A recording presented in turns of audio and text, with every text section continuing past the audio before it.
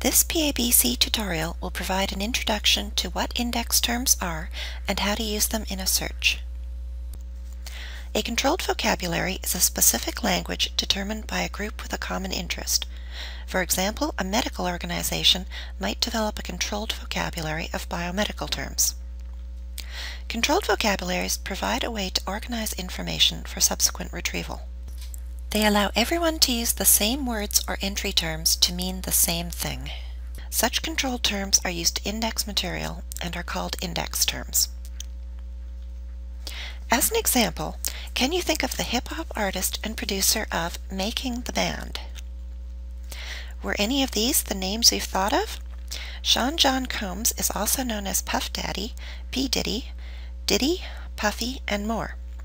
Suppose you wanted to find all of the articles published about this person. You would have to come up with all of the variations on names he has ever used and enter all of them in your search. A controlled vocabulary allows a word or phrase to be chosen as the formal term to use for a concept or topic. For this example, we'll choose Diddy as the controlled vocabulary or index term.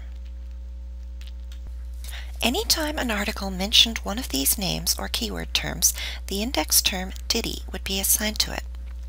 If the numbers to the left of the names represented how many articles use these terms, entering the keyword term Sean John Combs would only find 10.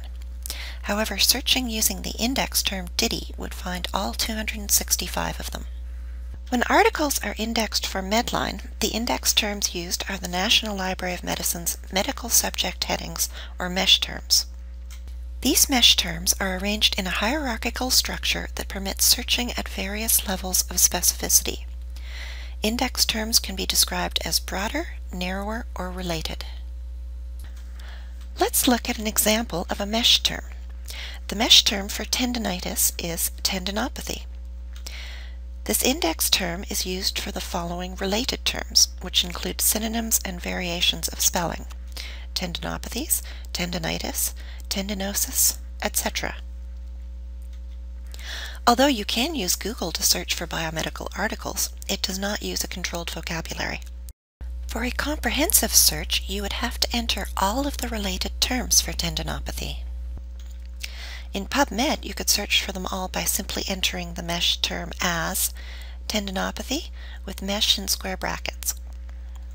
How to look up MESH terms will be covered in a subsequent tutorial.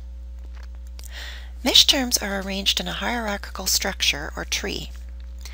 A MESH term may occur in more than one branch of this tree. The MESH term tendinopathy is listed as a narrower term in 2 branches of the MESH tree. As you can see, it's listed as a narrower term under muscular diseases and also as a narrower term under tendon injuries.